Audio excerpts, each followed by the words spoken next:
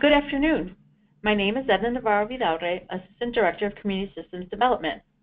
On behalf of Illinois Action for Children and the Consortium for Community Systems Development, I would like to welcome you to today's webinar titled Infant and Early Childhood Mental Health.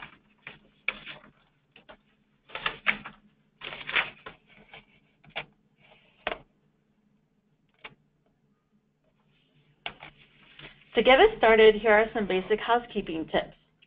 This session is being recorded and will be available on our Partner Plan Act website for future viewing. At this time, all of the participants have been muted. Please feel free to submit your questions throughout the presentation into the questions chat box. If we are unable to get to all of your questions during the webinar, we will send a follow-up email with all of the questions answered. Also, please note that the handout, the webinar slides, are attached in the dashboard, and you can download and save them for later. Finally, if you encounter any technical issues, please either use the chat box to send us a message or email Mercedes Gonzalez at actforchildren.org.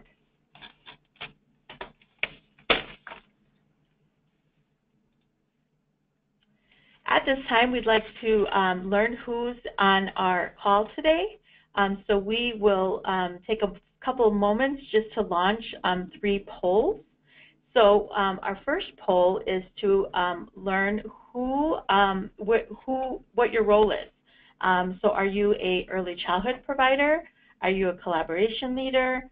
Are you a cross-sector partner working in the health or social service sectors? Are you a state leader? Or do you fall under other? And if under other, please use the chat box to enter your information.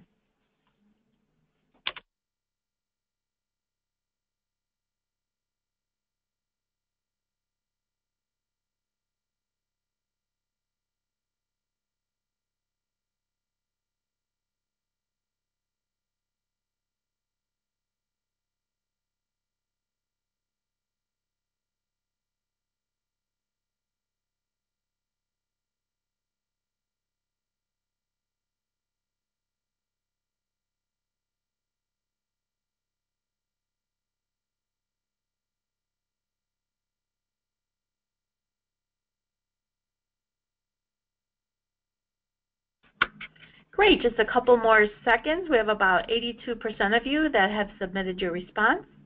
A few more seconds.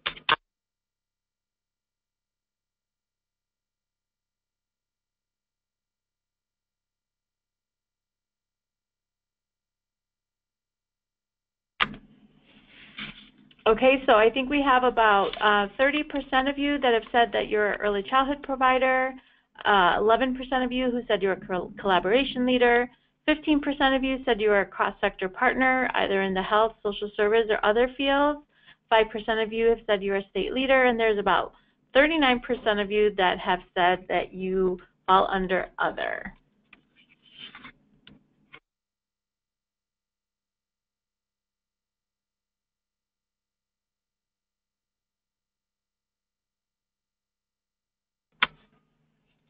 All right, now that we know what your role is, we'd love to hear where you are from. So we'd like to know if you are in the southern region of the state, the central region, the northern region, and a little bit more specific if you are in the Cook County area. So if you can take a moment to submit your answer in the poll, we'd appreciate it.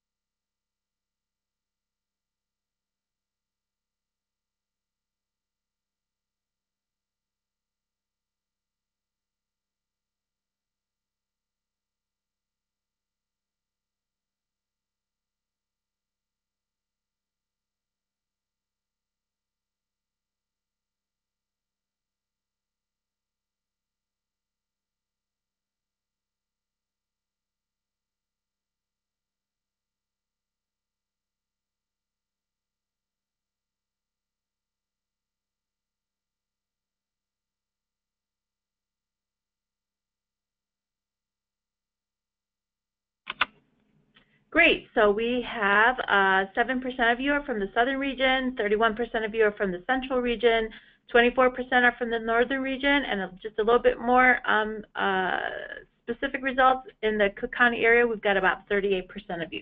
Thank you so much.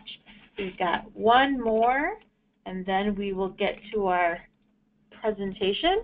Great. So the next question is, what is your knowledge level on the topic of infant and early childhood mental health? Sorry, we have a typo. It's supposed to be, what is your familiarity? So if you could put 1, not familiar, 2, somewhat familiar, and 3, very familiar.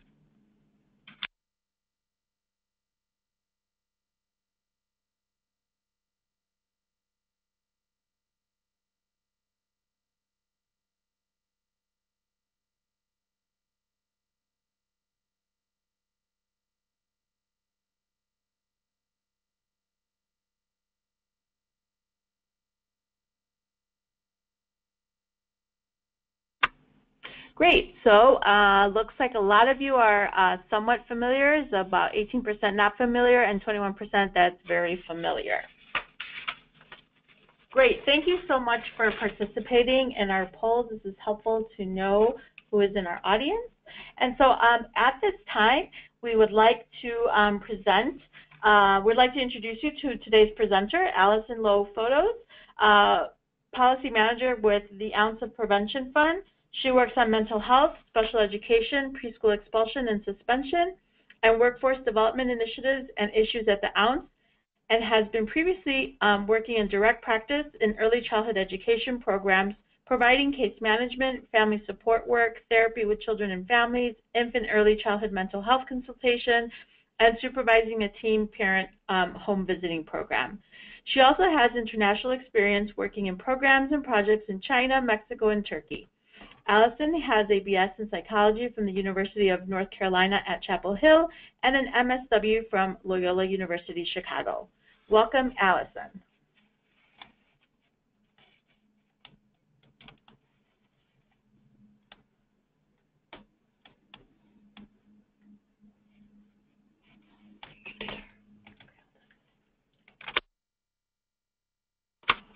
Hi, thanks everyone. Edna, can you hear me now? Yep, we're all good. Great.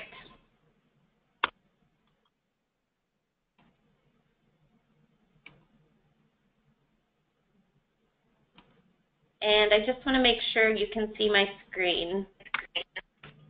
Yep, we can see your screen. If you just want to make it from the current slide, there you go. All right.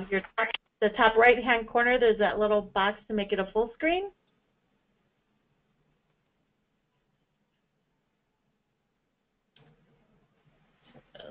Sorry. No worries. Is that it? Yep, I think you're good. Go ahead. Okay, perfect. Thanks everyone for bearing with us. I'm happy to be here today, and as Edna said, I'm a policy manager at the Ounce, and my background is in clinical social work, working directly with kids and families in early childhood programs before making the switch over to policy at the Ounce about 3 years ago. And I really feel like my direct client work helps inform my macro policy work, and that's why I'm also always happy to still stay in touch with programs in the field and parents and kids and families, just to make sure that we're all informing each other and I'm hearing what's happening out there, and that way we can best inform policy. And I saw from the poll results that a pretty good chunk of you know at least some things about infant and early childhood mental health, which is great. And so I'm hoping that I won't be too repetitive, and for even those who know a lot about it, we'll maybe learn a little bit, something more. And so today we want to do an overview of what exactly is infant and early childhood mental health, talk about some best practices, and then of course share some resources.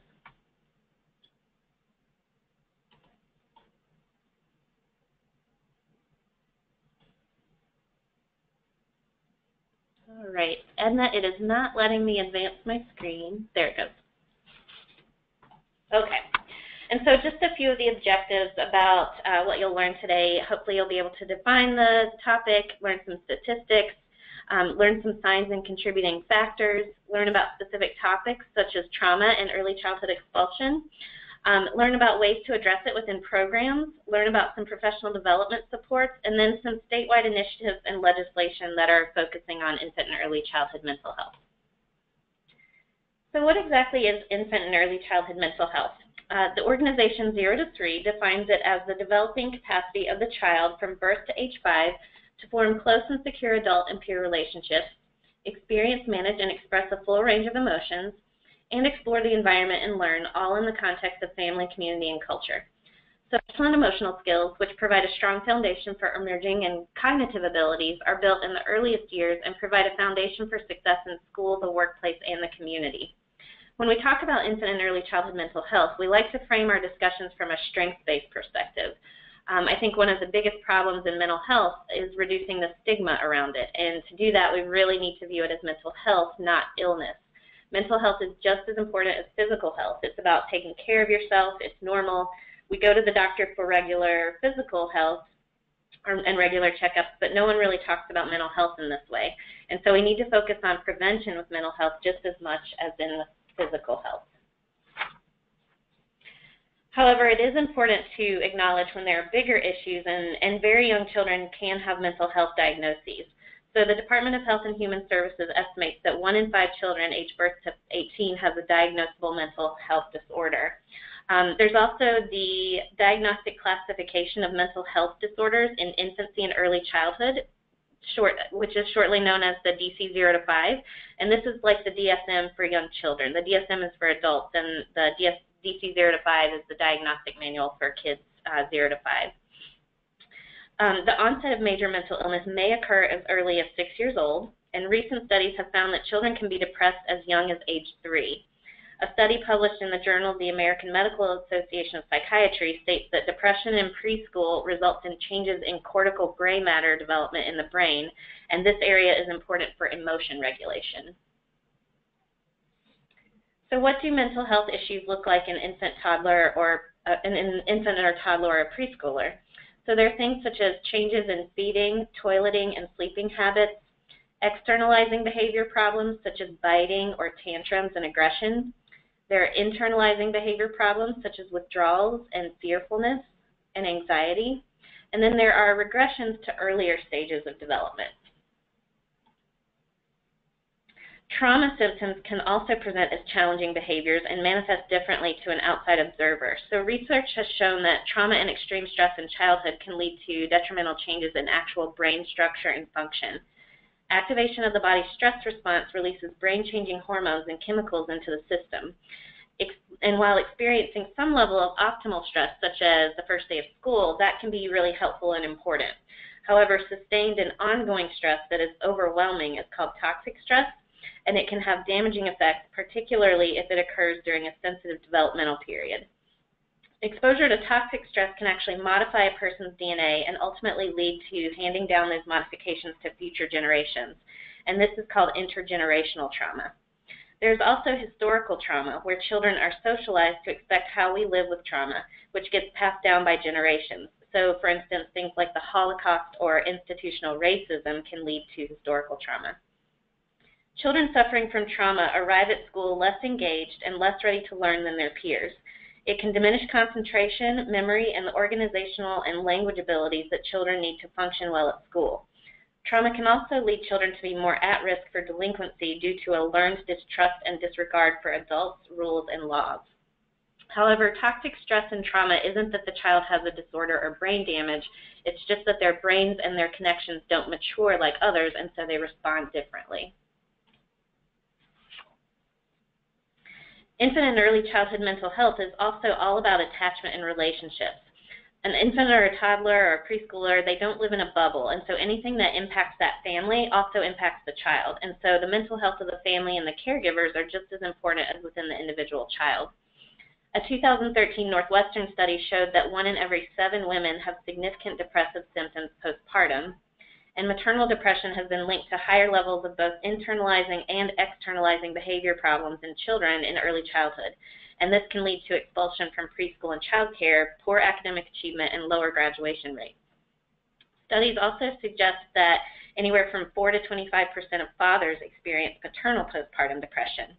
And research shows that the father is at risk if the mother is also suffering from postpartum herself.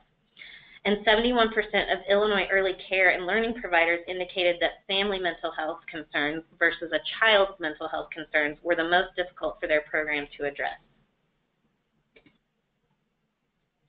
Other factors that contribute to mental health issues in children are things like household disorganization. So frequent moves and family violence in early childhood were predictive of worse cognitive and social outcomes at approximately age 5.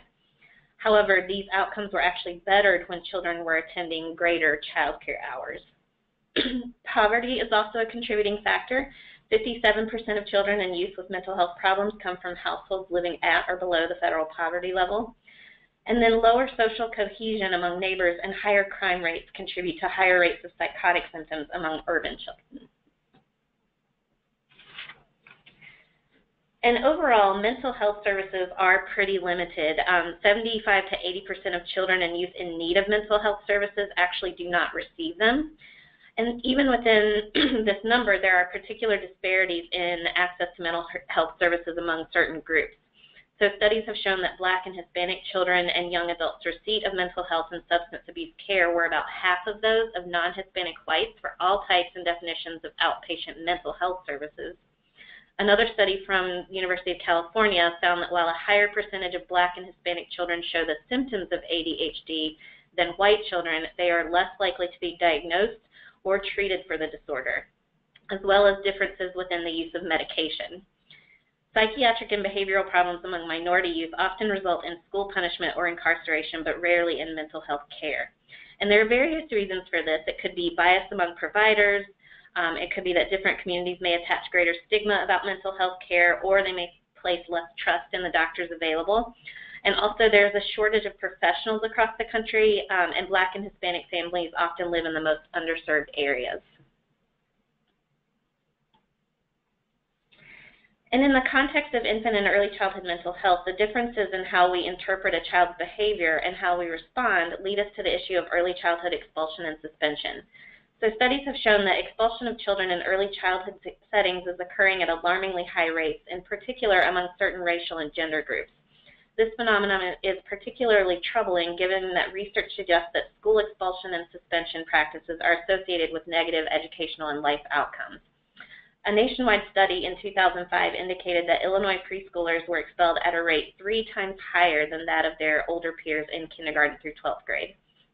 And in 2002, an even earlier study was conducted in Chicago within child care programs and found a high rate of expulsion there, particularly with infants and toddlers. Over 40% of child care programs asked a child to leave because of social and emotional and behavioral problems, with the most challenging behaviors listed as biting, hitting, and aggressive behavior. And if any of you know any infants and toddlers, that's pretty developmentally appropriate for that age, but they were still getting expelled. So even more alarming is that early childhood expulsion and suspension are occurring at high rates in certain racial and gender groups. It's most likely occurring in minority boys. And according to the Office of Civil Rights data, while boys make up 54% of preschool enrollment, they represent 78% of preschoolers receiving 1 or more out-of-school suspensions. And more recent data has shown an increase for Black girls also. So while Black girls represent 54% of female preschool children receiving 1 or more out-of-school suspensions, they only represent 20% of the female preschool enrollment overall.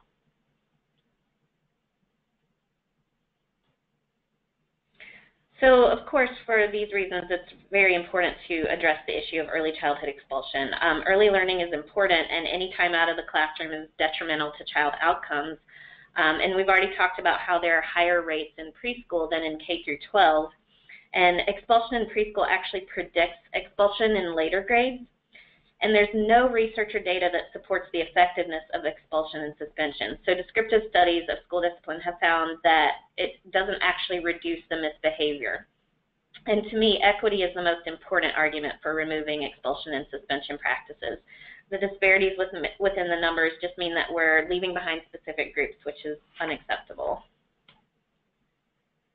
So for all the reasons that we just outlined, mental health issues in children, mental health issues in families, trauma, early childhood expulsion, it's really important that we address mental health issues within our early childhood programs.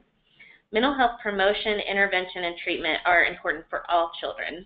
And what's important to remember is that even if a child is at risk, it doesn't mean that they will necessarily always develop problems. So while in general, toxic stress can lead to poor mental health, not every child exposed to it will suffer those consequences. The concept of resilience, or coping effectively, is best seen as a response to a specific situation and not as a constant trait. Resilience is different for each child. It's fluid, and it can change over time, and what works in one situation might not work in another. And then it's important to remember that for those children who do need additional services, that we in the early learning sector need to be appropriately prepared to identify and refer and connect them to services. So as experts try to bolster the mental health system, both to improve access across the board, but also to close race-based gaps, we need to use a multi-pronged approach, pulling in different kinds of caregivers than those who might normally treat mental health problems.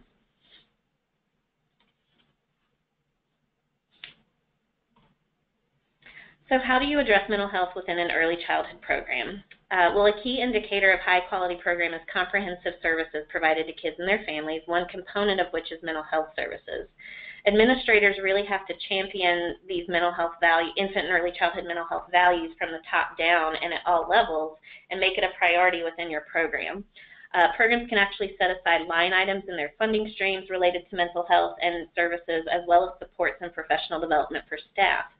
Addressing mental health is placing a focus on social-emotional learning and the development of social-emotional skills for all children.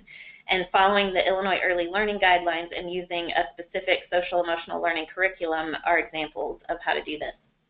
You may also implement a tiered system of supports, such as the pyramid model, which I'll talk about a little bit later. You can also address it within training, professional development, and supports for staff, which we'll talk about.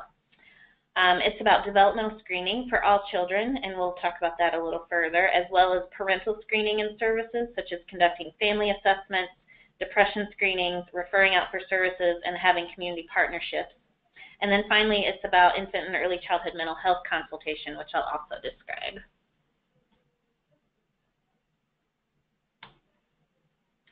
So a tiered system of supports is generally divided into three parts. First, you would have the universal promotional preventive level, and then you would have the intervention or targeted level for at-risk groups, and then finally the intensive and treatment level for individuals. So things like positive behavioral intervention and supports, or PBIS, and the pyramid model provide a framework for a tiered system of supports. So the pyramid model for promoting social-emotional competence in infants and young children is an intervention and support framework early educators can use to promote young children's social and emotional development and prevent and address challenging behavior. It was developed by the Center for the Social and Emotional Foundations for Early Learning and the Technical Assistance Center on Social-Emotional Intervention. So the different tiers contain the yellow foundation, which is the foundation for all of the practices in the pyramid, and the systems and policies necessary to ensure a workforce that's able to adopt and sustain these evidence-based practices. Then you have your blue tier, which is the universal supports for all children through nurturing and responsive relationships and high-quality environments. Your green tier, which is prevention and represents the practices that are targeted social-emotional strategies to prevent problems.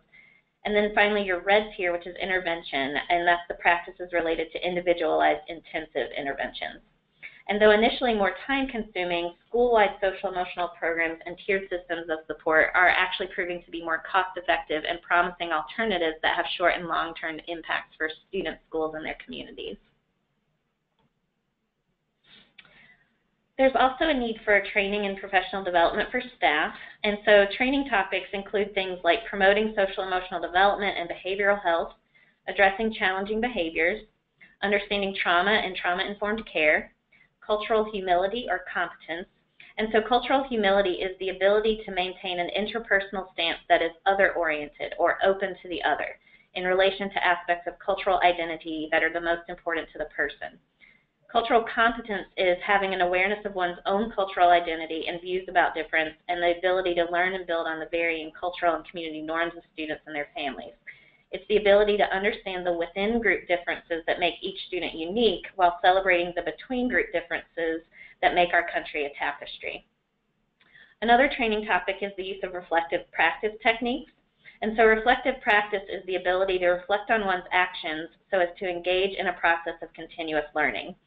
A key rationale for this practice is that experience alone does not necessarily lead to learning, but deliberate reflection on experience is essential. Another topic that would be important to know about is preschool expulsion and suspension. So just knowing about the issue is important to be able to address it. And also recognizing and addressing implicit bias and microaggressions. Family engagement, including how to have difficult conversations, is another important training topic, and then how to make referrals and evaluate for services. Training overall is really important, not only for that direct staff, so your teachers, your home visitors, but also for indirect and supervisory staff as well. Supervisors and administrators should receive training on all the topics that I've talked about, but also how to provide reflective supervision, how to communicate with families, how to have difficult conversations, because you're going to have difficult conversations with either your staff and reflection, but also with families. For instance, if you have a child who scores a concern on a screening, you'd have to have a hard conversation with the family perhaps, or you may have to talk to the other families in that classroom if there's one particular child who is exhibiting challenging behaviors. And so training should also be both pre-service and ongoing. And so before you get into the field, but also once you're in the field, it's really important to have continuous ongoing support. And so things that are continuous and ongoing are things like coaching and consultation. It's not enough to just, attend one training. A lot of times we do need to hear things multiple times before we actually can put it into practice or remember it. And so coaching and consultation can kind of help with this, but also the consultation can really help with that reflective piece. There's also a need for supportive practices for staff. It's not just about training. It's about things like adequate break time, adequate compensation, and access to mental health and stress management resources. Teacher job stress and depression have been linked to higher expulsion rates, and we all know that our teachers have a very hard job. We ask them to do a lot of things and take care of our most precious assets, and we also ask them to know a lot of things and be very well educated, and yet we don't pay them high enough, and we also, don't give them as many supports as they need. And so if you're very stressed out, you're not going to be able to attune as well to the kids in your classroom. Another professional development and support for staff, we have a few different things here in Illinois. There's the Infant Mental Health Certificate Program at the Erickson Institute. That institute is here in Chicago, but I do know that they are trying to plan out some more distance learning opportunities in the future so that people from other parts of the state can access that. The Illinois Association for Infant Mental Health also has a master's level credential in infant mental health, and they're currently working on a bachelor's level, which I'll talk about later. They also have an annual conference, and the upcoming one is October 20th, and you can go on their website and register. This year's topic is the Neuro-Relational Framework, or Translating Brain Science into Clinical Practice, and that's Dr. Connie Lilas, who will be our keynote speaker. There are also reflective learning and practice groups for infant mental health consultants through the Illinois Children's Mental Health Partnership and the Ounce of Prevention Fund. And then also for any practitioner, not just consultants, there are reflective practice groups through the Illinois Association for Infant Mental Health. So another way to address infant and early childhood mental health in your program is through developmental screening. So it's important not only to screen kids as they have behavioral problems, but if you really want to take a truly preventative approach, you would want to do universal screening of all children. And so developmental screenings, when they're done properly, they can also serve as a really important family engagement tool that opens up discussions between a caregiver and a provider. Because it's not just about identifying concerns, it's also about what the child is doing well. But this topic is one that I often hear providers and programs really struggle with, not just how to do screenings, but also in particular how to have those difficult conversations with family if a concern does come up. And so that's why professional development and support for staff around this issue is important. So training on how to conduct a screening, where to refer families for screenings, the requirements of your funding stream around screenings, and licensing standards. And I've already talked a little bit about difficult conversations.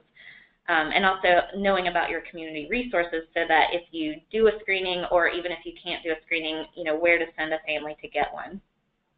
In Accelerate, which is Illinois' quality rating improvement system, there are requirements at different levels for screenings, and they also have online resources and guides on how to do screenings or where to access them. And so another best practice within developmental screening is that providers can actually be part of the process from beginning to end. So if you can't do screenings within your program, it's about knowing where to refer the family, either to your Child and Family Connections or your LEA or even the pediatrician's office. And if you have to refer the family to another place, it's really best practice to follow up with that family. Ask how it went, how they were treated, what was the result of the screening.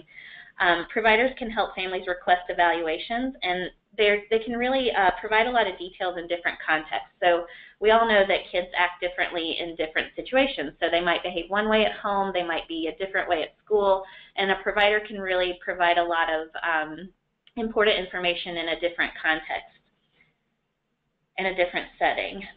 Providers can also participate in the IFSP and IEP evaluations and also the meetings if the family consents. And if the child qualifies for services, particularly with early intervention, they can actually provide the therapies within the setting and within the program. And providers can serve an important role to facilitate communication between any therapists and the families. So I mentioned infant and early childhood mental health consultation, and this is another really great way to address it within your program. So consultation is about building the capacity of the caregivers in a child's life. It's a multi-level promotional, preventive, and early intervention approach that teams multidisciplinary infant and early childhood mental health professionals with people who work with young children and their families in order to promote children's social emotional development, health, and well-being.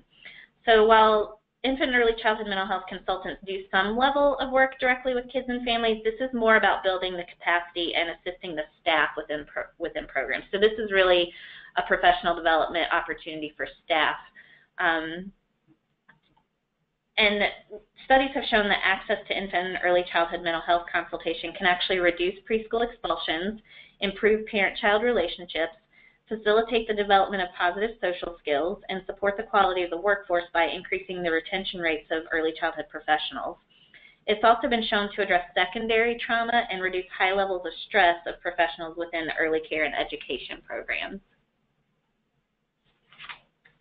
And so when looking for an infant and early childhood mental health consultant, it's recommended that they have an advanced degree, a master's degree in child development, so specifically early childhood, social work, counseling, psychology, family or marriage therapy, psychiatry, or nursing.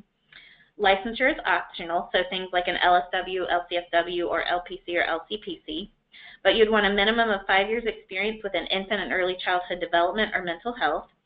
And you'd want these competencies, such as an ability to engage in reflective practice and maintain a consultative stance and know how to consult with a program, a knowledge of early childhood development, mental health, and early care and education, an ability to build relationships and collaboratively engage with families, providers, programs, and systems, an ability to work effectively through diverse cultures and communities, ability to effectively and sensitively gather information, an ability to collaboratively develop a plan and shared measures of success, a knowledge of community systems and resources, and the ability to develop partnerships, and a commitment to ethical behavior and reflective practice.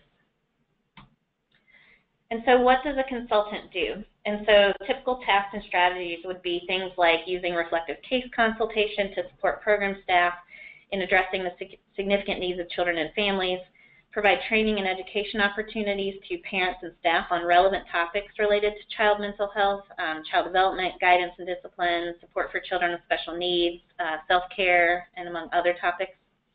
They would support the program in developing and implementing protocols for social emotional screening. They could conduct general classroom or home visit observations and other appropriate methods for identifying kids in need of mental health supports. They could work closely with program staff to identify children in need of individual observation and referral. And this observation could be triggered by a score from a social emotional screening or just concerns from teachers or the parent or the guardian. But individual observations would require parental consent. A consultant could provide support and education to parents to determine if a referral is appropriate for their child and to navigate the process. Individual consultation to kids or parents as a bridge to long-term mental health services could happen. A consultant could also assist with parental depression screenings, family engagement, and family assessments, and then finally assist staff in knowledge of community resources. And so I think what's important to mention here is that consultants are available to programs statewide, and it really is kind of up to the individual program to determine how they utilize their consultant. And some only call them in, when there's a crisis or a specific need. But if you're really wanting to effectively use them on a preventive level, you would want to start using your consultant from, day one, and with all of these kind of preventive activities to help plan throughout the year. So currently in Illinois, there are some statewide initiatives and legislation that have a focus on infant and early childhood mental health.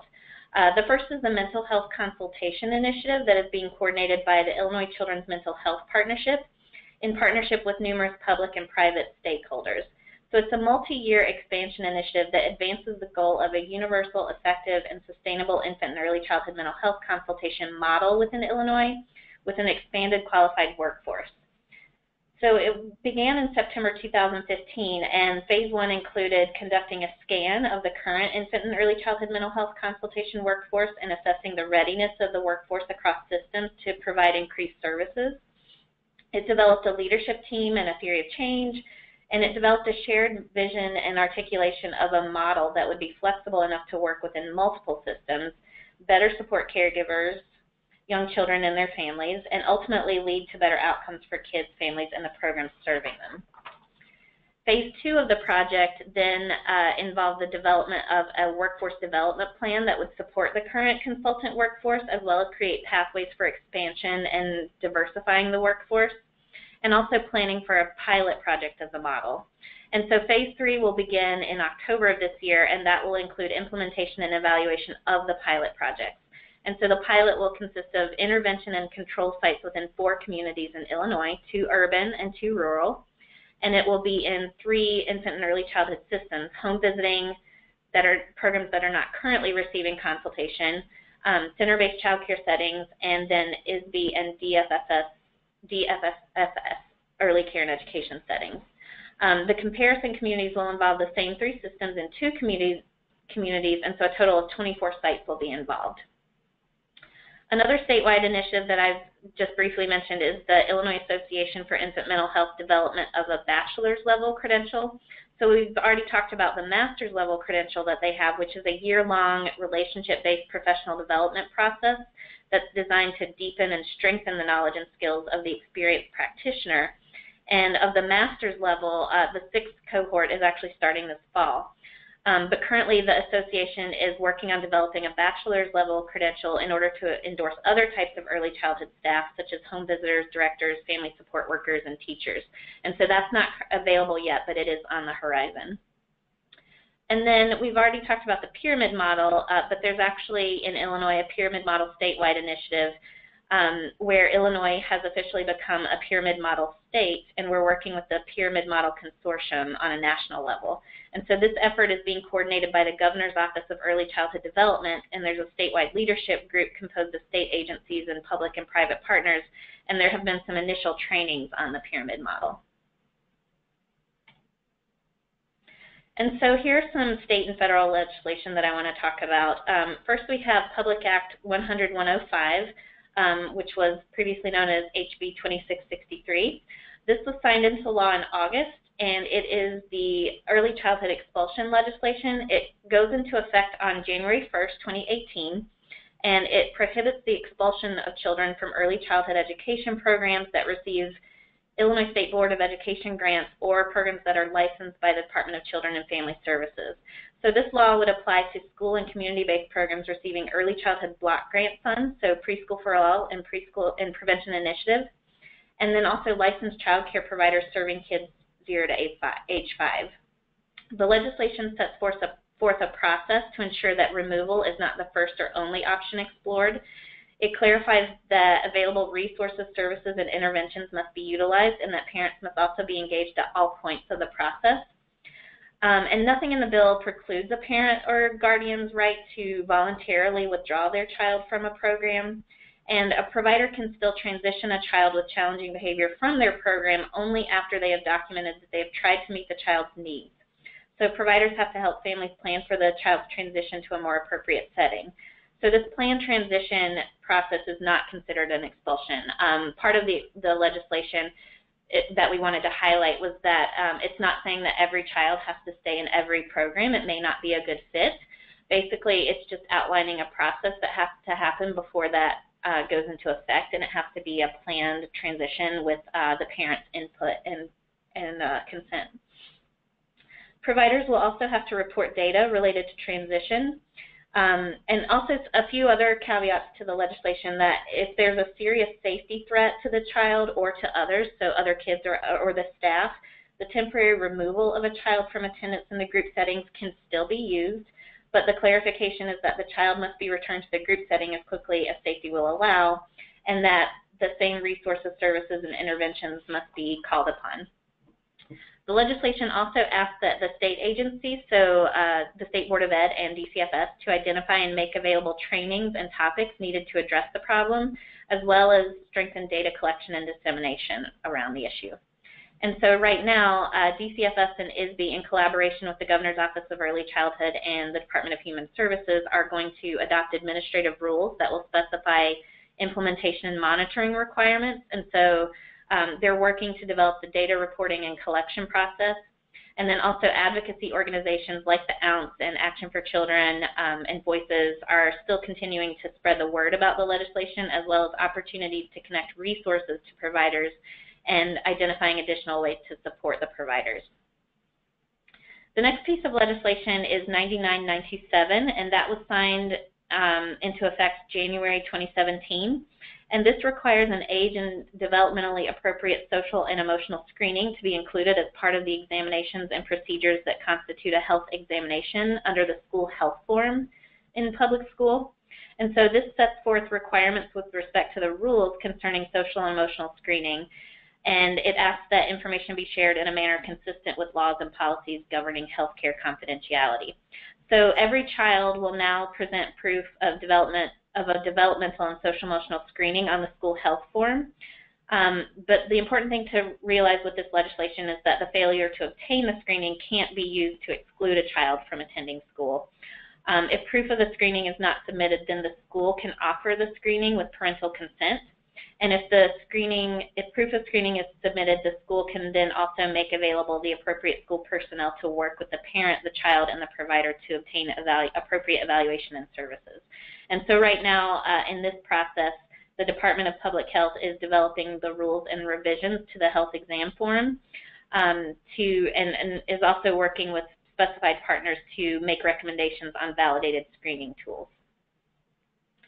So those are two statewide pieces of legislation, but at the federal level, we also have the Trauma-Informed Care for Children and Families Act of 2017, and this was introduced by Senator Durbin and Representative Davis with the hope that this will improve training and coordination so that more children who have experienced trauma are identified and supported with the right care.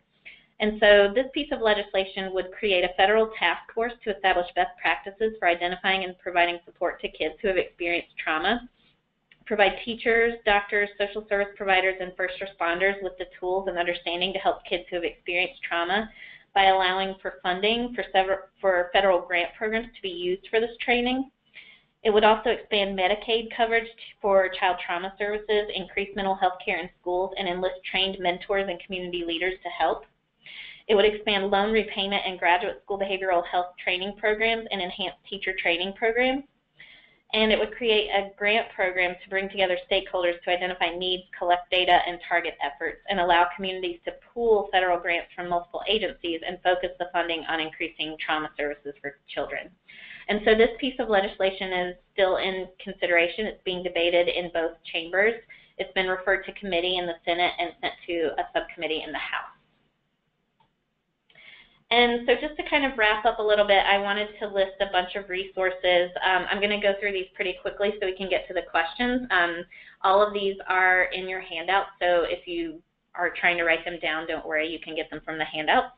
But we have a few here on some of the things I've talked about, like the pyramid model.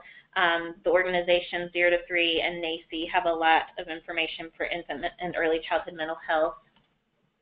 And then locally within Illinois, the State Board of Education actually has topics pages that have a lot of good information. And then Town Square is an online resource portal for child care providers that has webinars and modules that are linked to the Gateways and INCRA system. Specific to infant and early childhood mental health consultation, the child care resource and referral agencies provide mental health consultants as well as infant toddler specialists to child care providers and also training. And then ISB, while they don't endorse a specific consultant, they do maintain a list of available consultants on their website. And then at a federal level, the Substance Abuse and Mental Health Substance Administration has their Center of Excellence for Consultation, and Head Start also has a learning module around mental health consultation. These resources are specific to developmental screening. We have Birth to 5, Watch Me Thrive, which is a federal website. And then the Child Find Project is specific to Illinois, and it offers public awareness materials on developmental screenings and referrals, as well as information on data collected within Illinois. And then Accelerate Illinois has training materials and guidelines around how to conduct screenings or where to send a family to get a screening. And then within Illinois, we also have the Early Childhood Center of Professional Development for preschool floral and prevention initiative staff. Illinois StarNet provides training and TA for the early care and education workforce with a focus on children birth to age 8 with special needs. And Early Choices, also through the State Board of Ed, is a preschool least restrictive environment initiative that promotes high-quality, inclusive environments. The Ounce of Prevention has professional development opportunities for home visitors, teaching staff, and mental health consultants. And the Erickson Institute has graduate education programs and continuing education programs. And they also have the Fussy Baby Network and partnerships with schools.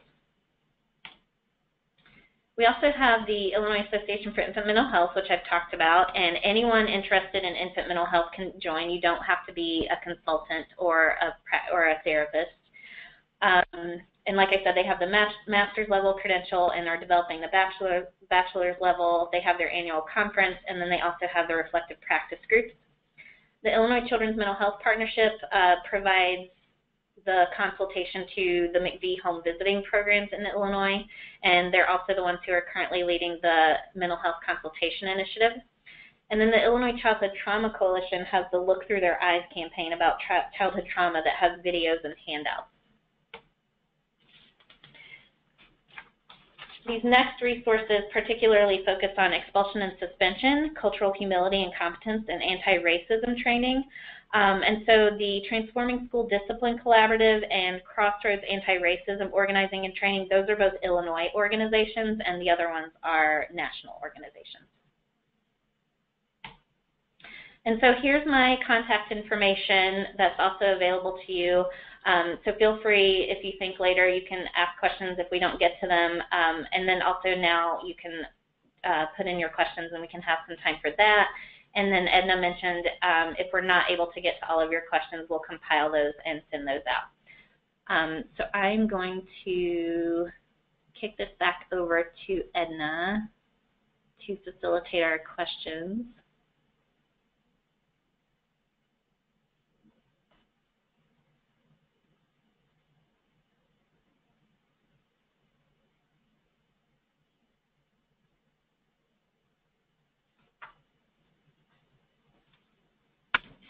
Hi, Allie. So thank you so much. I think right now the one question that has come in, if it's possible for you to answer, is can you talk about best practices and alternatives to suspension expulsion that work? I can. That presentation is one that I have actually done quite often, and I've done it. The shortest I've done it in is in about 30 minutes, and the longest I've done it in is in 3 hours. So it's a very detailed and nuanced topic that I love talking about. And so actually last week, Action for Children and the Ounce Prevention did a presentation just specifically related to expulsion and suspension, and where we went over some best practices. And a lot of them are pretty much what I've mentioned already here. It's a lot about a tiered system of supports, mental health consultation, developmental screening, family engagement. One thing that I do get into a lot in talking about best practices with that is the implicit bias piece, and having your program address that and be reflective as a staff.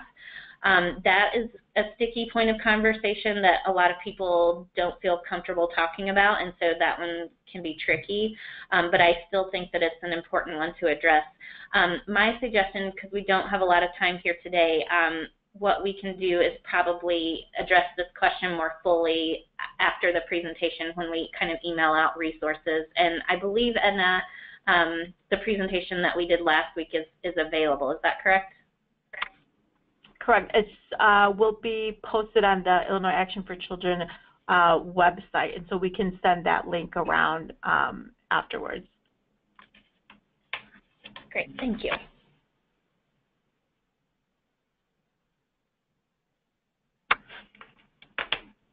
Okay, so at this time, once again, we would like to thank Allison for sharing your insights and expertise with us this afternoon. And in addition to the resources that Allison shared, we would like to call your attention to an upcoming event that Illinois Action for Children is hosting. We have a free symposium taking place on Saturday, October 7th in Chicago, titled, We Are Stronger Than What We Know, Children's Emotional Well-Being and Mental Health Symposium. This is a free symposium, and it really provides a lot of great opportunities to discuss and explore the issues, to learn about strategies, to network, and there are workshops available in Spanish as well. And the bonus is that these workshops are also available for gateway credits. So please remember to register. Let me show that link again. If you go to actforchildren.org/events, you will be sent to the registration link, and feel free to share that with other colleagues. So before we check out for today, if I can invite you for one more poll. On a scale of 1 to 5, we'd like to know how valuable your participation was on today's webinar. Not valuable, slightly, moderate, valuable, or very valuable. So at this time, we will launch the poll, and if you can go ahead and just submit your answer.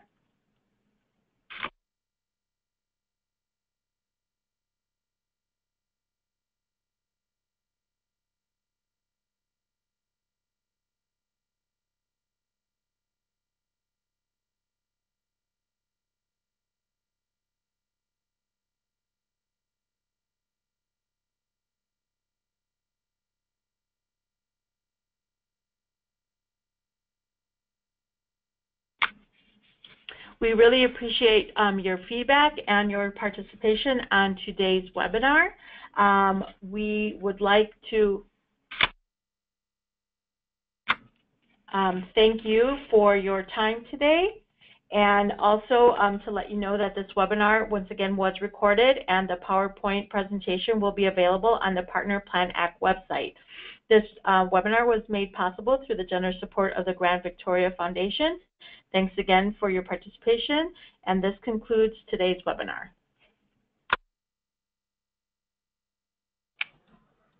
Thanks, Edna. Thank you, Allie.